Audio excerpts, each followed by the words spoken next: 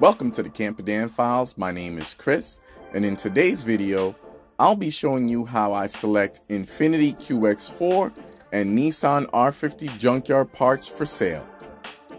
Just got to the post office, got two packages to send off here. One going to Puerto Rico, the other one going down to Texas. Here we go.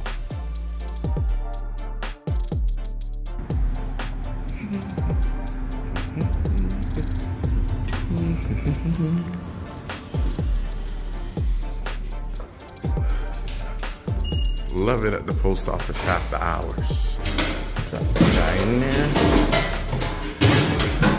God. I think I now understand why the exhaust, the entire exhaust, guys, is missing off of this thing. All the way up to the exhaust manifolds. And if you look in closely there, you can see the engine mount. Mounts look like they were freshly done. The exhaust manifolds too. Man, I wish I was here when this truck had hit the yard. I could have used all those parts. Is it just me, guys, or was someone trying to save on this 2004 R50 Pathfinder? Look at the core support here.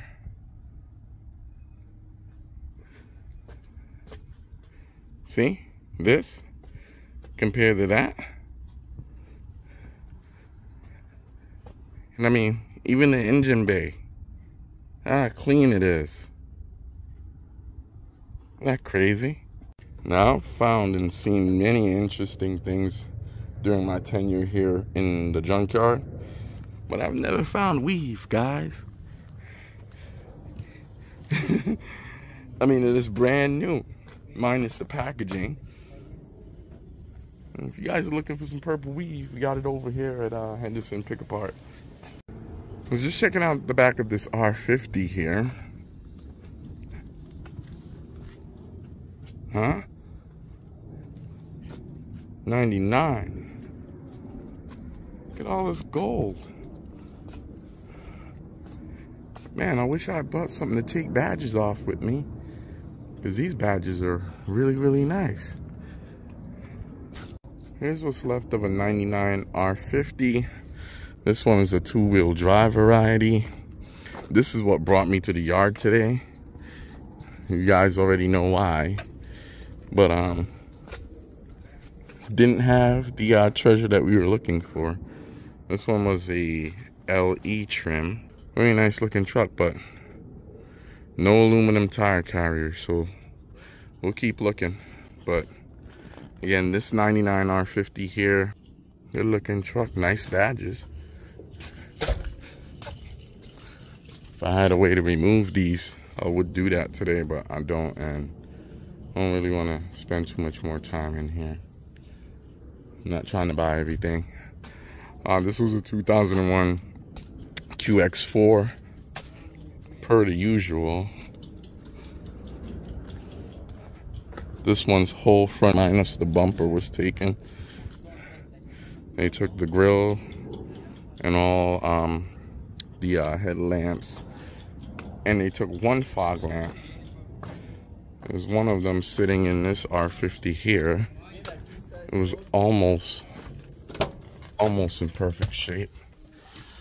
I'm scheming on taking it, but it has some slight imperfections, like it's scratched right here, and then it has a little bit of damage there on the bezel.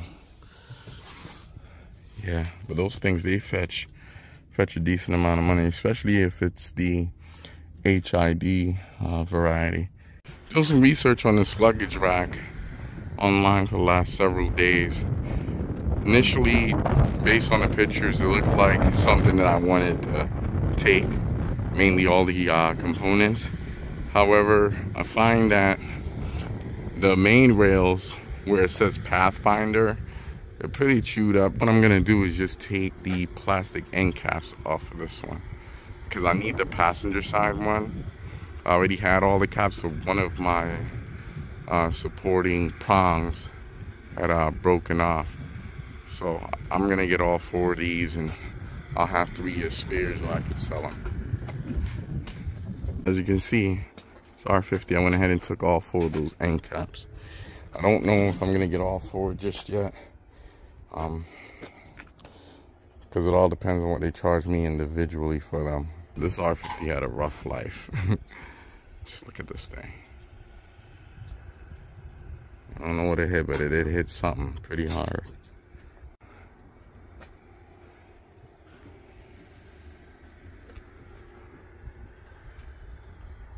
So there's this WD-21 1994 LE. And this one is really crisp. It has a chrome bumper, it has a few dings on it, but it's still all there. This one has a matching set of 3110.5 R15s. Well, these guys are showing some signs of dry rot. And I didn't find any one-off parts aside from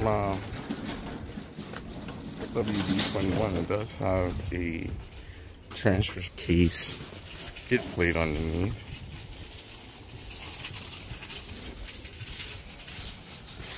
And this one's in good shape.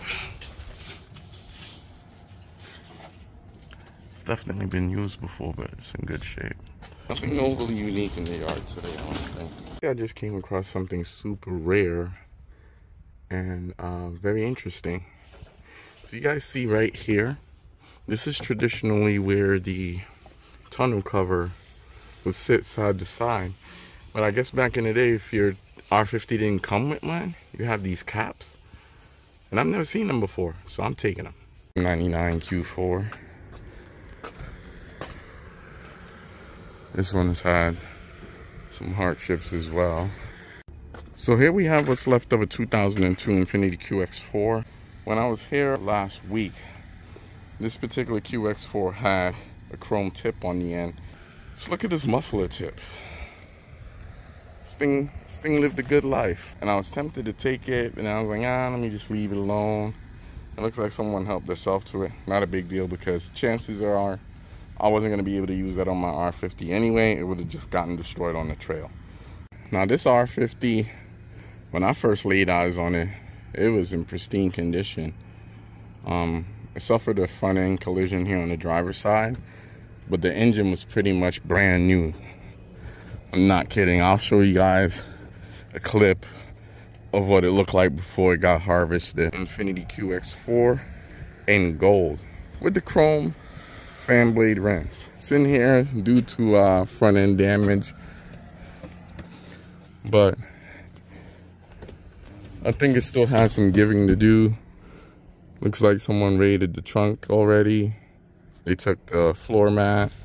I'm assuming there's probably a tonneau cover in here, but this truck's been in the yard for several days now, and I've been at work, so this was the soonest that I was able to get over here.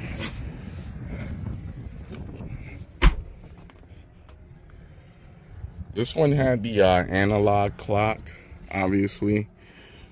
I found it already removed, so I went ahead and snagged it up.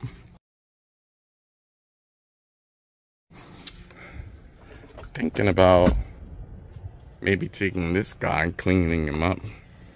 Someone out there could probably use one. You find these, they're usually pretty chewed up.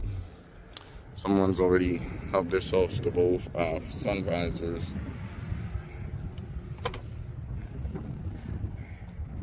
Now, while I was here, one of the things that I was doing was scouring what's been open already. And the upper and lower plenum has been removed already. This is the upper portion.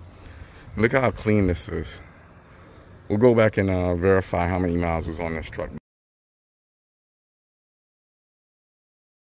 This thing, it's really clean. So it looks like whoever was in here before us took the injectors, because here's the fuel rail. So they took the injectors. But just looking at this, because I want to change or replace on my valve cover gaskets. Just looking at this, not that big a job. PCV valve is right there. I mean, it's nothing but a few hoses to take off and just dive in.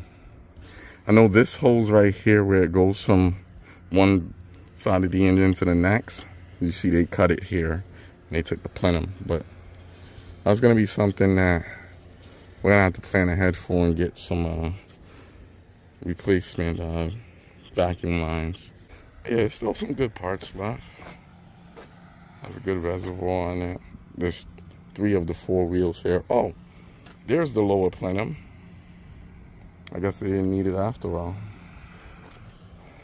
They did leave the driver's side headlight, but only because one of the clips were broken, as you can see right here. If it wasn't for that, they would have taken this. They also took the fog lights. There's the bumper. I would have been on that Q4. It's just upside down. And some money possibly made off with a really good engine and a nice chrome exhaust tip. I'm gonna go ahead and harvest this stuff because it has to go with my reservoir. I'm happy to see that it's still here because I thought I was gonna be digging around looking for one. So I just moseyed on over here into the Toyota SUV section just to see what was left of this 1990 Toyota 4Runner. So I was eyeing these wheels here. These are 15-inch aluminum wheels. There's 2 of them left. I was hoping to score on this to use it as a spare. However, I noticed that both the front wheels have these locking lug nuts on here. You have to have a special key to get them off. Short of breaking them.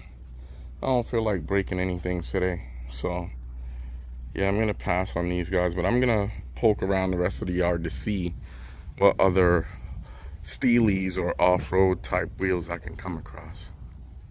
So something just told me to keep walking the road, guys. And just 2 cars down from our 4Runner is one of its wheels. A 30 by 9.5 R15 tire mounted on it. Not sure why it was different from the other sizes, because the 2 front tires, these are 235/75 R15.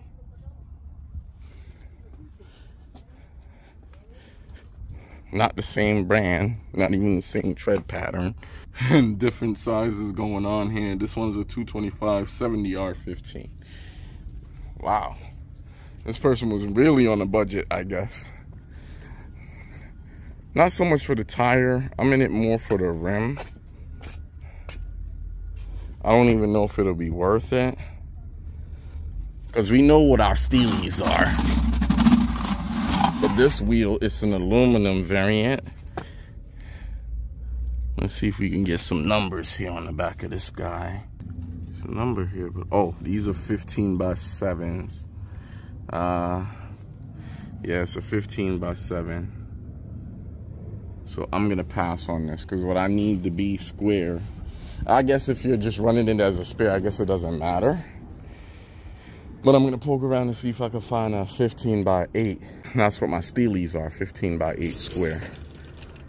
That would be just a hair different in size. But we'll keep looking. Might get lucky and find exactly what we're looking for.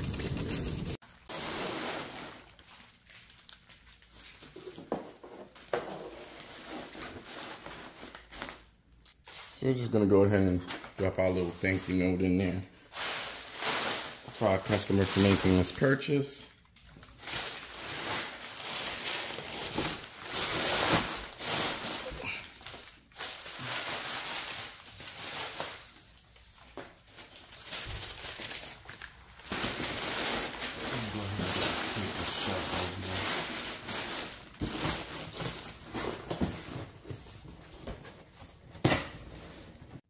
Leftover packing paper for the win.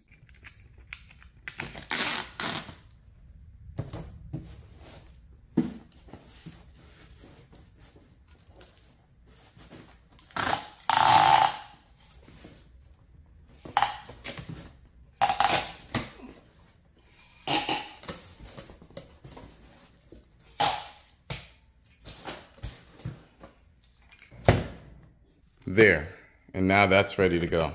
Pulling up to our local post office here. Go ahead and drop this box off.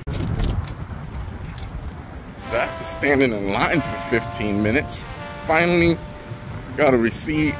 Our package is sent off to our customer, and it's out of our life. So that's gonna do it for today's video, guys. I know there's quite a few viewers and subscribers that have been inquiring about parts. If you're interested in any of the parts that have been featured in past videos, those parts can be found for sale on eBay. To inquire about other parts not featured or mentioned in my previous junkyard videos, you can contact me directly via the link to my Emporer profile, which can be found on the bio section of my YouTube channel. I just want to take this time to give a huge shout out to our most recent subscribers. We are now 400 strong, guys. You are so awesome. I appreciate each and every one of you. And again, thank you for all of your views and continued support. Once again, my name is Chris, and thanks again for stopping by the Camper Dan Files. And until next time, keep using your Pathfinder as a Pathfinder, on or off the pavement.